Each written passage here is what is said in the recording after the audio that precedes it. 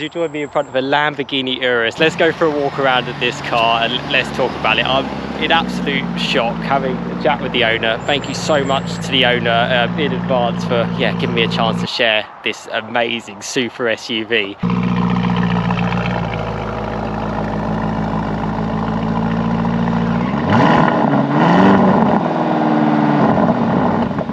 Lamborghini Urus, 4 litre twin turbocharged V8. 650 horsepower, 850 newton meters of torque.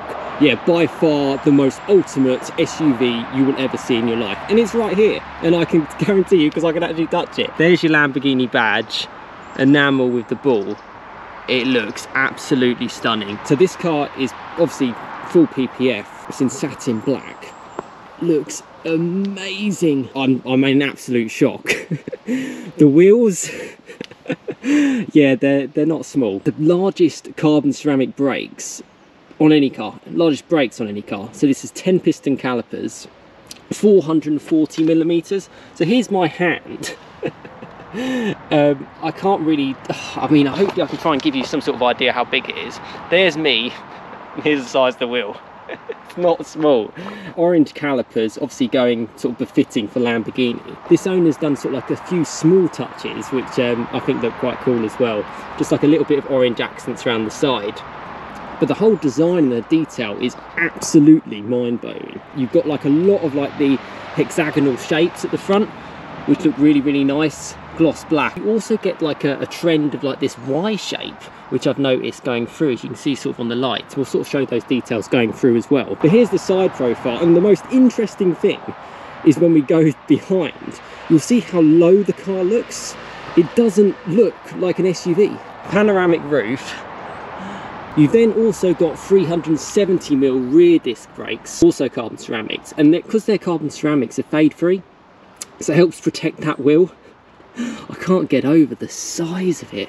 I mean, so it's 23-inch wheels, 325 section at the front, and I think it's 295 at the front, 325 at the rear.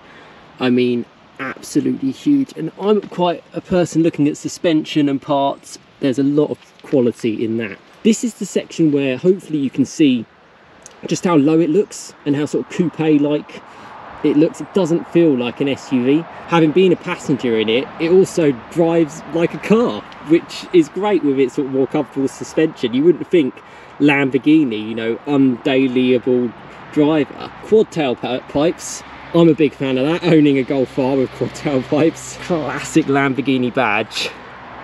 I mean, that looks incredible. You get like a twin spoiler as well, so one at the rear, one at the top.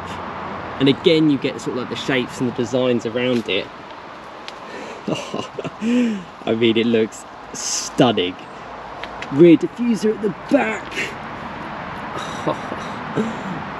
Oh, I love kind of looking at the smaller details. It's something else. Let's quickly just check inside. You get like obviously the usual kind of like frameless glass shown there. Plenty of leather. I was mentioning about those different shapes that you get in the car. Check that out. Little Y shapes all around the Bang & Olufsen system, which look incredible. Inside, a little bit of orange sort of stitching in the seats. Really comfortable, really supportive, as you would expect. There's your sort of Urus sort of shown there.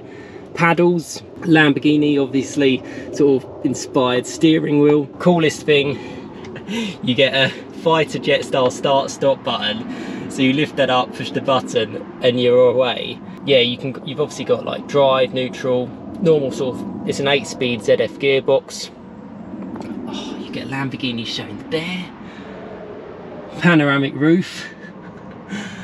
The Alcantara, which is, I mean, I don't even know how well that's going to come up on camera, but it is amazing headlining all around the car. Everything is special, and it's huge. You know, you could go do a gumball rally on this, you could do trips, and you're in basically a supercar. It's definitely befitting of Lamborghini, and something I don't think I'll ever, I may never get to experience again. This is just incredible. I don't know if the rear is going to open for us. It is. So yeah, the weirdest thing is yeah, you've got space.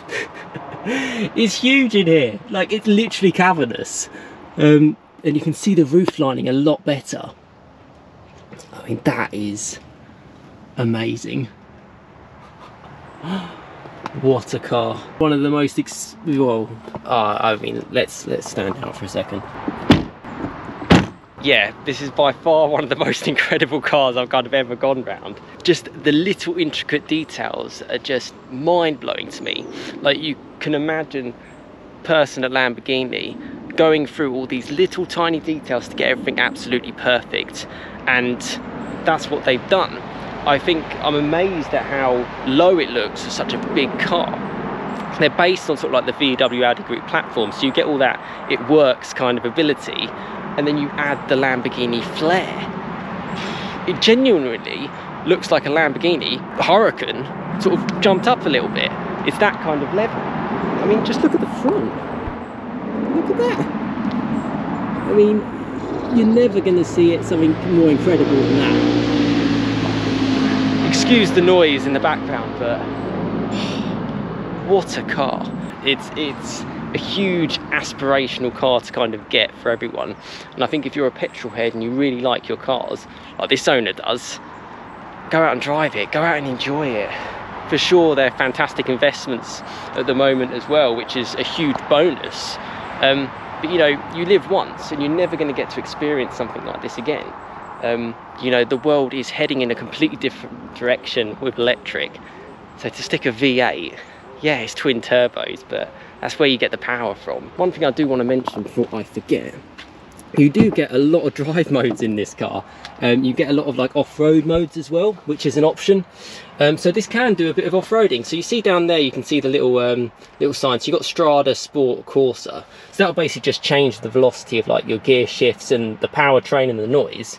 But you also get Sabbia, Terra and Neve, which is basically like gravel, sand and snow. So it can literally do everything. You get the dual screens. It's very similar to like an Audi Q8, for example.